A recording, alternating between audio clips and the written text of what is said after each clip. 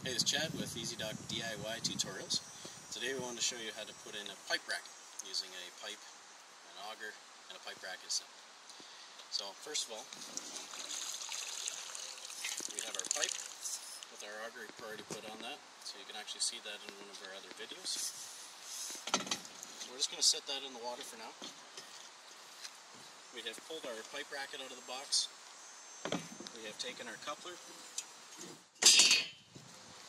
and we have assembled that. Not very well, mind you.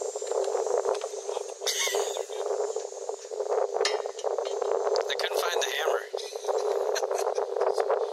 First of all, let's show this. We do have another video where we have this piece here, see how it's got a line in it? So that has to be either straight this way or straight this way, so that these little notches line up inside the coupler. Because we need to get that seated down in there first. Generally, you'd use a hammer for this. That's what Milwaukee's all about. So, first step is make sure you have the top, bottom. It's pretty clear to see. But slide that over top of the pipe. Get that ready. Now we're going to use our in-water installation tool. Put our coupler on here. So keep in mind we've got to put this in this direction, get it inside this notch here.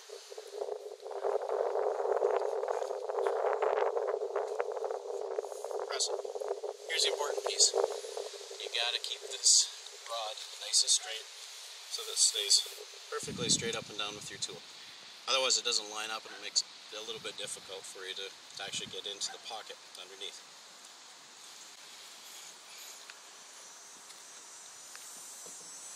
So if you're doing this by yourself, you want to get all your tools close by. So let this drop in the water. Line that up.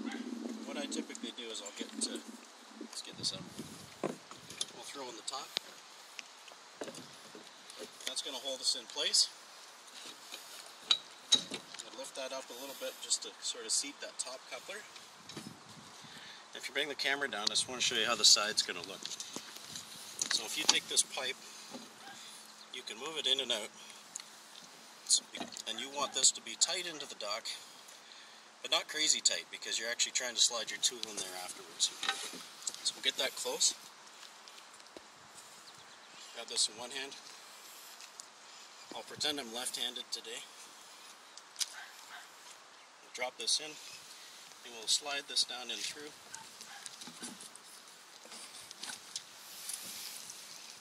And this is how we make it really difficult.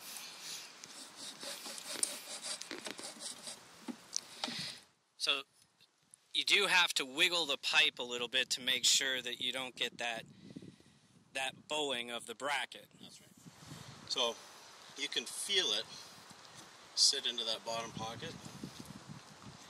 When you lift on it, place your one foot over top of this so it actually holds the bracket and the whole assembly together. And you lift it up into place. We have an indicator hole on the install tool. Once you can see that, you know that the rod has come up high enough inside that coupler to be able to tighten it. Now we're going to take our nut, and we've created our own little custom tool. You'll have your own driver, which uses a 15/16 socket. So we do so many of these, we just made our own up at a machine shop. Got that in. And there you have it. I'm going to remove your tool. Completed. So now we're going to take this, we'll seat it in. Here's something else that's sometimes frustrating, is you may run into a rock. So very often we'll search around and try to find a spot where there isn't any rocks. That's why it's handy with EasyDock, because we've got about every 19 inches we can move left or right or forward and back and find a spot that works well for us. We'll get that seated.